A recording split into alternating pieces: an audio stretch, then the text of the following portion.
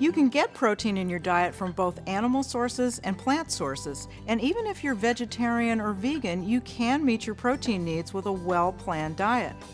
Fish, poultry, lean red meat, eggs, and dairy products are all sources from the animal world, and you can also find animal protein powders such as whey or casein that are derived from milk. Plant sources include beans, especially soybeans, peas, lentils, nuts, and whole grains, and you can also find plant protein powders that are made out of things such as soy, quinoa, or sesame. The amount of protein needed every day varies from person to person depending on certain factors such as gender and body size. In general, a good target for women is about 75 grams a day, and for men, a good target is about 100 grams per day. But because protein is so important for building and maintaining lean body mass, those who have higher amounts of muscle mass might have higher protein needs.